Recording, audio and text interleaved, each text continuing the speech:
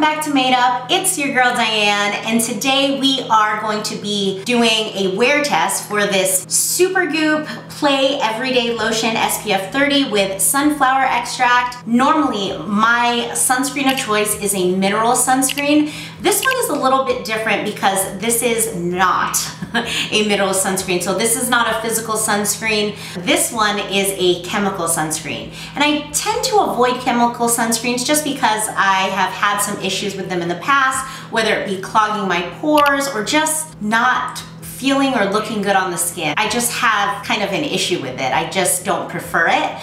But this one had really good reviews and I was definitely interested. It's at a really great price point. This is $32.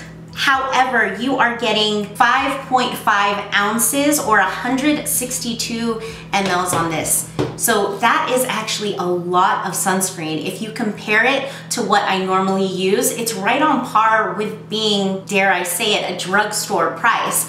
Because this is just a heap full of sunscreen here. So I definitely wanted to give this a shot since it had such good reviews. I have been trying out this product for, I would say, about 2 weeks now, so a good amount of time. I've worn it without makeup and of course with makeup. So that's what we're gonna do today. We're gonna do a wear test with makeup since typically that is my preference. So sunscreen would go on right after your moisturizer as the last step in your skincare routine, and of course right before the primer, which is the first step of your makeup routine. So without further ado, let's go ahead and get started. All right, you guys, so let's go ahead and get this hairpin back. That'll work. Let's go ahead and get her open. So it's a twist off cap like this, which you may or may not like. Normally, I don't like twist off caps like this, especially for a product you're gonna be, you know, picking back up and everything like that. But I don't mind it so much in this. It's a really easy twist off cap, so I like that. So I'm gonna just get a little bit on my fingers there. I'm gonna rub it between my fingers, get it all over the face. I'm gonna do a 1/4 teaspoon on my face and then also a 1/4 teaspoon on my neck. Just oof, it's coming out quick today. Whoa. Okay, so I'm gonna put more on than what I thought. I put a little bit on my neck already because this thing kind of exploded, but let's just put a little bit more just to be on the safe side. So I think we did over the amount this time, but that's okay. Sometimes it can be a problem with pilling if you put too much on, but we should be fine. This is it isn't a physical sunscreen, so I really haven't had an issue with this one pilling at all. Okay, so I've got sunscreen on my neck and my face, anywhere that's exposed for the day. I should mention there is a little bit of a smell on this, not as bad as a traditional sunscreen. It definitely smells a little bit like sunscreen, but it does say it has sunflower extract in it. I don't know if that helps with the smell or what ingredients help with the smell. So it's definitely lighter than your average sunscreen. It is nice to put on. As you can see, it's more of a liquidy formula than a lot of other sunscreens. It doesn't leave a white cast or anything like that. That's only really typical with physical sunscreens. It's a little bit different, so it doesn't stay on the skin. The idea is that it is supposed to absorb into the skin, at least the active ingredients. I will tell you that it stays pretty tacky or sitting on the surface of your skin for quite some time. I wore this yesterday without any makeup on. I was brave. And it definitely stayed tacky probably for at least the first hour to 2 hours, and then at that point, it was kind of time for me to reapply, so I just put more on. But it's not as uncomfortable as you would think. It's not that bad. I like it so far. It hasn't been terrible, but it does stay on the skin a little bit.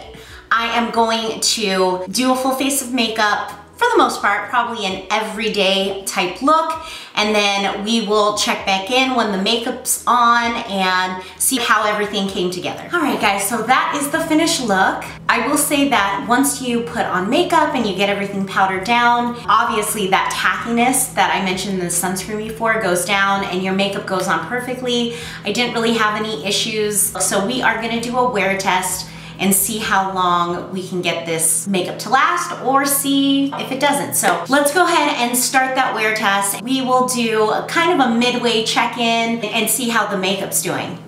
All right, so it is way past midday check-in. I was supposed to check in around the 4-hour mark.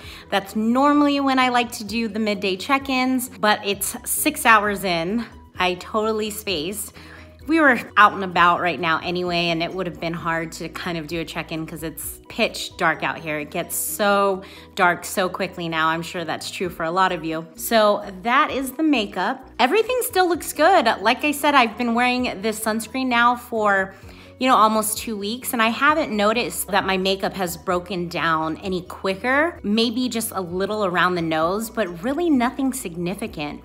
So this is 6 hours in and my makeup looks still pretty good. So I'll do one more check-in in the late evening and we'll see how it goes. All right, friends, this is the end of the night. I have been wearing this makeup for about 9 hours now. So we've definitely had some breakdown along the nose area and the chin, but in all fairness, we were watching a movie a little while ago and I caught myself like touching my face.